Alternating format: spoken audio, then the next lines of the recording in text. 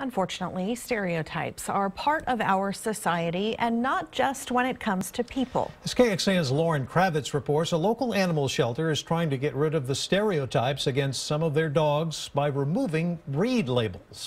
What is adorable, isn't it? Picking out the perfect four-legged family member sometimes takes a while, and sometimes just a few kisses. I think you have to come home with me. Jill Finney is thinking about adopting Lola. She wants a small dog, but breed doesn't matter. That's also how the Williamson County Regional Animal Shelter feels, which is why it's getting rid of breed labels. We wanted to focus more on the personality of the dog instead of what they look like. By doing that, kennel manager Joel Hess says they can nix the stereotypes. People will shy away from dogs because, oh, it has a specific breed label. It's a German Shepherd, it's an Akita, it's a Pit Bull. Somebody might not even know what a pit bull is. They hear somebody else say, oh, I've had a pit bull, or they bit my neighbor, or they took him away.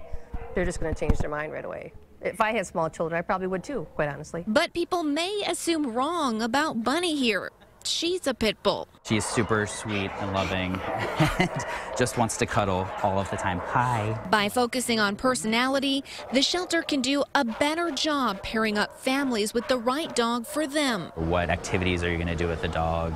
What behaviors do you want? And staff don't want to guess what kind of dog they're sending to your home. The shelter points to a study by the Animal Farm Foundation. It showed that staff members who assigned breeds to shelter dogs were wrong at least 75% of the time. The shelter is now calling their dogs mixed breeds if they aren't certain. And that's just fine with Finney. Make it your own, because they're all going to have their own little issues. Lauren Kravitz, KXAN News.